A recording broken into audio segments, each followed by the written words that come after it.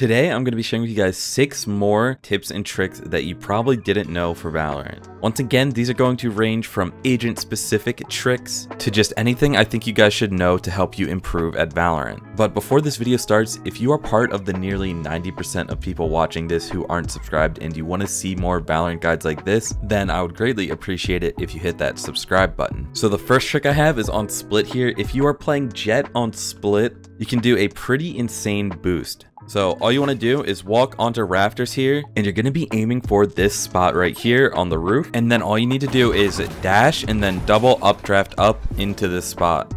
Needless to say, this spot is incredibly overpowered. You can see the entrance into B heaven. You can see anyone leaving B main onto B site. And of course, if you're trying to use this for some sneaky kills in your games, you should use it sooner rather than later, as it is definitely going to get patched. If you're playing Cypher on Ascent, you can boost on top of these barrels, either using the solo boost method or by having a friend boost you. And what you can do is jump onto the roof of the shed here, hold W and spam crouch to continue moving up the roof. And then once you're high enough on the roof of the shed, you can place your camera on the corner of the roof of this building.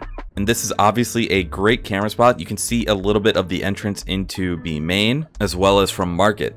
Another great thing about this camera is that most people actually don't know about it yet, so this isn't a camera spot that they are looking out for. Pretty specific tip for if you're playing Cypher on Ascent, but still that is a really good camera spot that I recommend you use if you get the chance. If you are playing Sage and you have a Reyna on your team, you can actually set up a boost using Reyna's Leer. All you need to do is have Reyna's Leer close to the ground, and then you can jump and place your Sage wall under your feet, and it will place on top of the Leer, floating in the air even after the Leer is gone. This allows you to create some insane boost spots and headshot angles, including this one outside of Ascent B main that allows you to see the attackers right at the start of the round.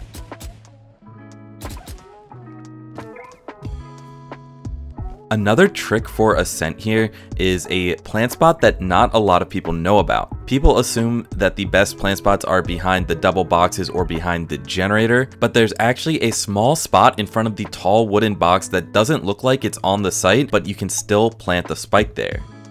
And the reason that I think this is the best plant spot is because you can play catwalk and peek the bomb from catwalk if it's being diffused. You can also just peek from tree in general to see if it's being diffused as well.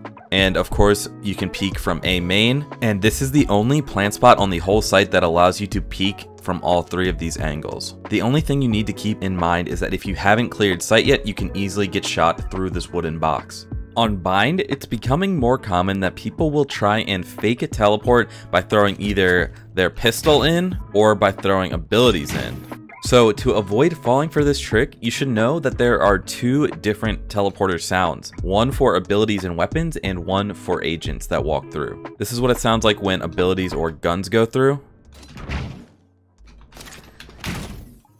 And this is what it sounds like when agents go through.